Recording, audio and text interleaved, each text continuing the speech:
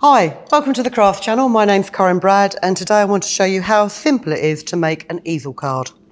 It folds flat to go in your envelope, and instead of displaying it on the mantel shelf like this, you will just tuck it into an easel shape.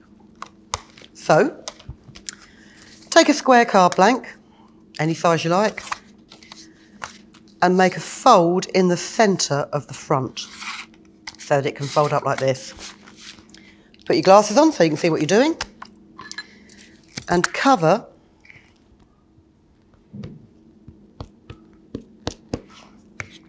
that leading edge with your decorative cardstock, like this metallic gold here, and we're just going to top this with a slightly smaller rectangle of patterned paper. Now, I'm not going to give you any sizes here because you can obviously use any size blank that you have. But what you do on the front fold, you then repeat on the inside bottom of the card.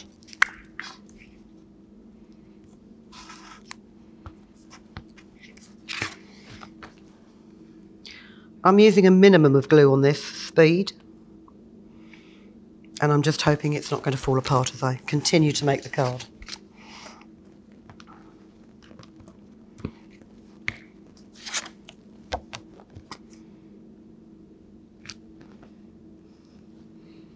Just make sure that your decorative papers are lined up and square for the best results.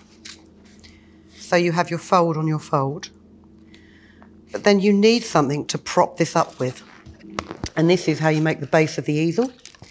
You cut a strip of gold card the same width as your card blank and just chop it with a piece of decorative paper, like so.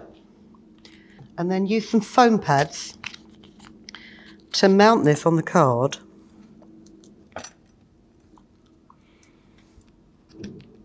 And you need to mount it at the degree of height that you want your easel to come.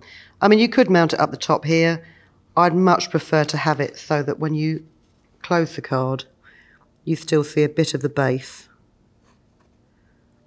Try and make sure that's square. That's not square.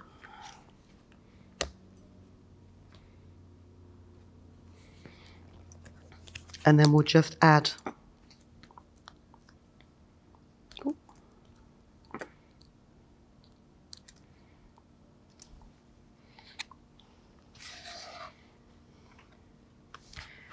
in the middle of your card. Gridded cutting mats are really good for judging the position of the centre of something, like so. So that then this acts as a stopper so your card doesn't tilt forward. And then what you just want to do is apply glue to the bottom half of a suitable topper like this. Lay it in the middle of your blank.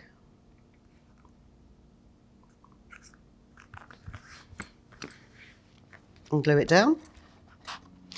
And then you can just finish the card with other embellishments. I'm just going to put a couple of buttons on here if I can get my glue to work. And embellishments like this I would always leave till last because you're going to allow time for your PVA to set. We'll just pop one of them either side.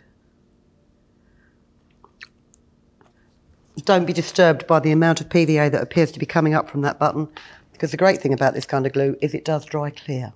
And once it has dried, if it really annoys you, you can just simply pick it away with a scalpel. So there you go. Very easy easel card, easel card.